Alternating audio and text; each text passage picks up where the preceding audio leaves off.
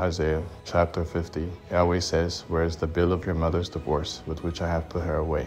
Or to which of my creditors have I sold you? Behold, you were sold for your iniquities, and your mother was put away for your transgressions. Why, when I came, was there no one? When I called, why was there no one to answer? Is my hand shortened at all, that it can't redeem? Or have I no power to deliver? Behold, at my rebuke I dry up the sea, I make the rivers a wilderness. Their fish stink because there is no water, and die of thirst. I clothe the heavens with blackness, I make sackcloth their covering. The Lord Yahweh has given me the tongue of those who are taught, that I may know how to sustain with words him who is weary. He awakens morning by morning, he awakens my ear to hear as those who are taught. The Lord Yahweh has opened my ear. I was not rebellious, I have not turned back.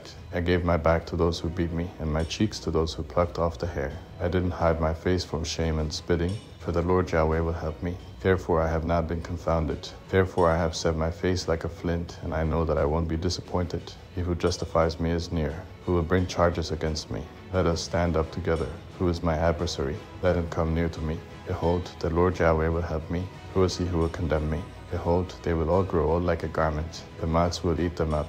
Who among you fears Yahweh and obeys the voice of his servant? He who walks in darkness and has no light, let him trust in Yahweh's name and rely on his God. Behold, all you who kindle a fire, who adorn yourselves with torches around yourselves, walk in the flame of your fire and among the torches that you have kindled. You will have this from my hand, you will lie down in sorrow.